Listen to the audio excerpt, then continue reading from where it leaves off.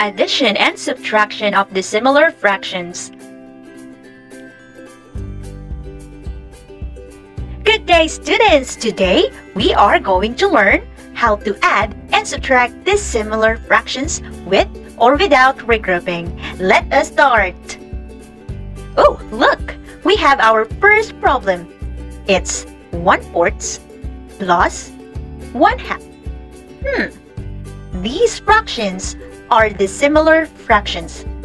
Dissimilar fractions have different denominators. Now, how do we solve this one? Oh, let us draw first some representations.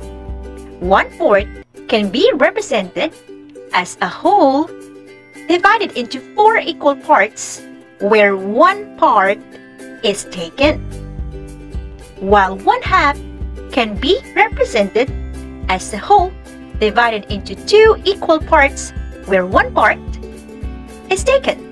Now, let us add these two representations. How are we going to add them? Oh no! To add these representations, we need to divide each square into the same number of equal parts. But how are we going to do that? Oh, I have an idea. I will draw another line here. There! Now, they both have 4 equal parts. Now we can add them now. There!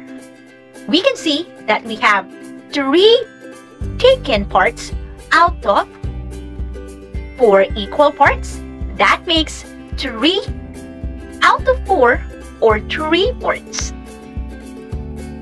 Now we can notice that 1/4 is still 1/4, while 1/2 became 2/4. That means 1/2 is equivalent to 2/4. We can see that we are adding 1/4 plus 2/4, and they are similar fractions. We learned from our last lesson that to add similar fractions, we simply add numerators. 1 plus 2 is 3, and copy the common denominator, 4. That makes our answer 3/4. Great job! Now, how are we going to add or subtract dissimilar fractions without even drawing any representation? Do you have any idea? Let me hear from you. Okay, here it is. To add dissimilar fractions, we need to first get the LCD. We need to get the LCD, or the least common denominator, of 4 and 2. But how do I get the LCD? Let us have a quick review. To get the LCD, we need to get the least common multiple of the denominators. Let us list down first the multiples of 4. While the multiples of 2 are, we can see from here that their least common multiple is 4. Now our LCD is 4. There you go. Now let's write the LCD here. Now what is our next step? We saw earlier that in order for us to add fractions, we have to make it similar fractions. Now, to make it similar fractions, we need to get the equivalent fraction of each fractions that has 4 as the denominator. Since 1/4 already have 4 as the denominator, we can just simply copy 1 as the numerator, because 1/4 is the same as 1/4. Now let's get the equivalent fraction of 1/2. We need to make the denominator 2 into 4. We can see that we can multiply 2 by 2 to make it 4. Remember, what you do to the numerator, you should do it to the denominator, and vice versa. Now let's multiply 2 to the numerator. 1 times 2 is 2. Therefore, 1/2 is equivalent to 2/4. Or you can also do like this. 4 divided by 2 is 2. We multiply 2 to the numerator. So 1 times 2 is 2. It's just the same. Now, our next step is to add the numerators. 1 plus 2 is 3, and copy the denominator 4. So our answer is 3/4. Great job! Now let us try to answer some more. 1/6 plus 1/4. What is the first step? Yes, you are right. Let us get the least common denominator of 6 and 4. Let's list it down first.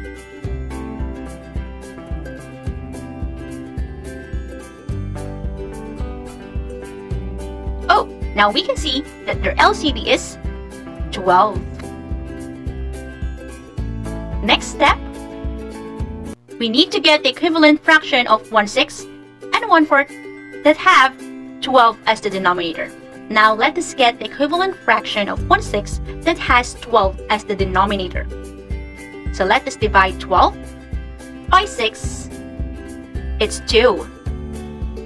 Multiply it to the numerator. 1 times 2 is 2.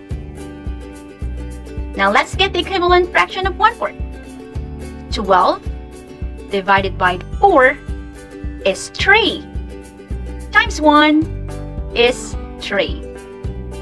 Now let's add the numerators.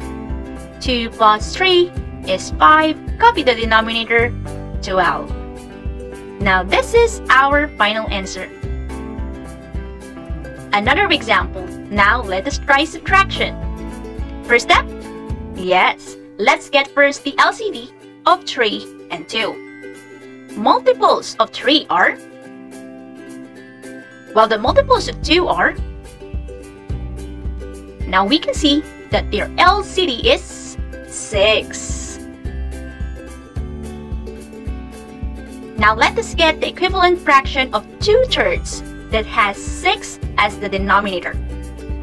6 divided by 3 is 2. Multiply it to the numerator.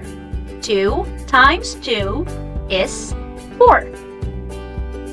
Now let's get the equivalent fraction of 1/2. 6 divided by 2 is 3. Times the numerator 1 is 3. Now let us subtract the numerators. 4 minus 3 is 1. Copy the denominator, 6. Since this is the simplest form, this is our final answer. Let's have another one. First step, get the LCD of 6 and 3. We can see that their LCD is 6. Now let's get their equivalent fractions. 6 divided by 6 is 1. Multiplied to 3 is 3. 6 divided by 3 is 2. Multiplied to 1 is 2. 3 plus 2 is 5 out of 6. Our final answer is 5/6. Now 5/6 minus 3/8. First step, get the LCD of 6 and 8.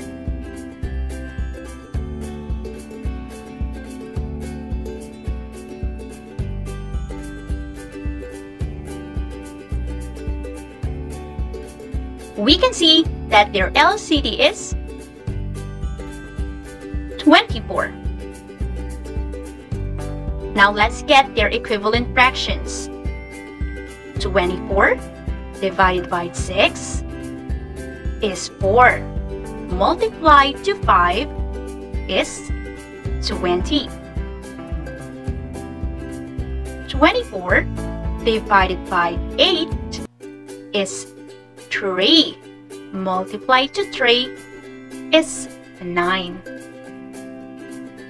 20 minus 9 is 11. Copy the denominator, 24. Our final answer is 11/24. Now let us try adding mixed numbers with dissimilar fraction. We are just going to do the same method. First, get the LCD.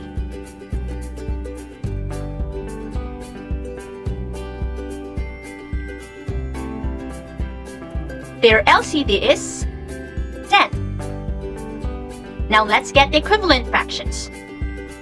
10 divided by 5 is 2. Multiplied to 1 is 2. Now 10 divided by 2 is 5. Multiplied to 1 is 5. Now let's add the numerators. 2 plus 5 is 7. Copy the denominator, 10. Now, let us add the whole numbers. 1 plus 5 is 6. Since our answer is in simplest form, this is now our final answer. Now let us subtract mixed numbers. First step, get the LCD of 4 and 6.